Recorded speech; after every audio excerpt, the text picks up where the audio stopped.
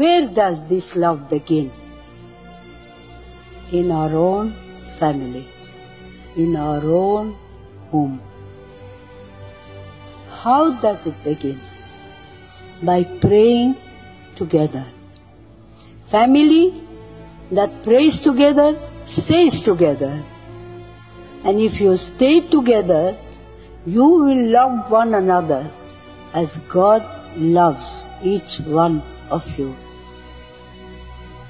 Today, in the world, there's so much suffering because of that want of prayer, of unity in the family. So today, when we are together, let us make one strong resolution that we will bring prayer in our family, that we will teach our children to pray and pray with them. And you will see the joy and the love and the peace that will come into your hearts. Because the fruit of prayer is the deepening of faith. And the fruit of faith is love. And the fruit of love is service.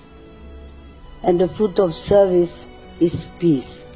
Works of love are works of peace.